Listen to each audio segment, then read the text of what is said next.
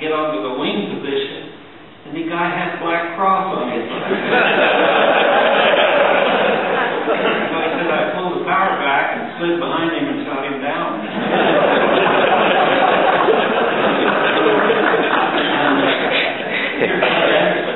Out in front, leading, and I chased him, but, I had to break off at 18,000 feet and come back.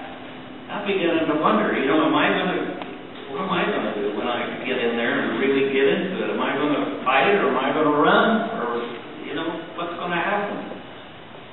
So, this day, it had to be in March now, because I remember it was Berlin, returning from a Berlin mission.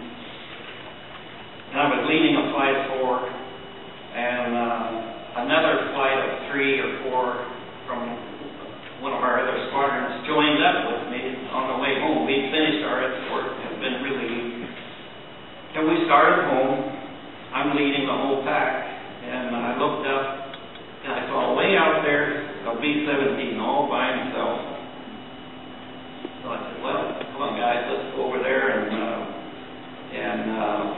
let's take him out to the coast. And so, hey, fighter pilots can't talk unless you can use your hands. If I had to sit on my hands here, I could not tell you the story. So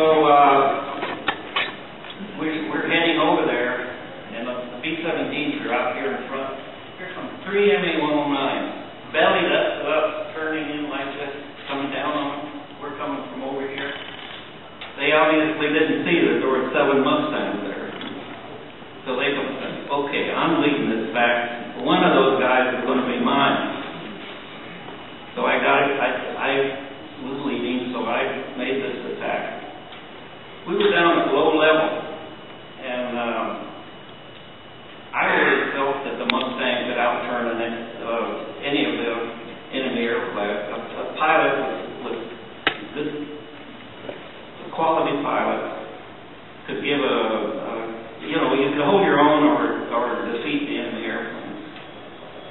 I learned later that MA-109 down at low altitude, in the hands of a good pilot, could give a Mustang a hard time.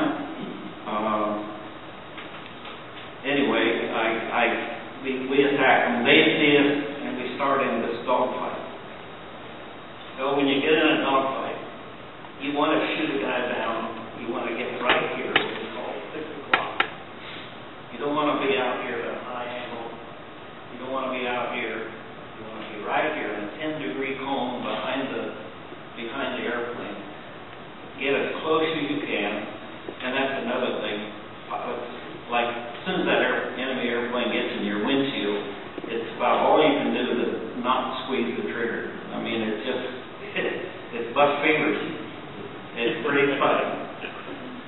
So we go by like this, and each of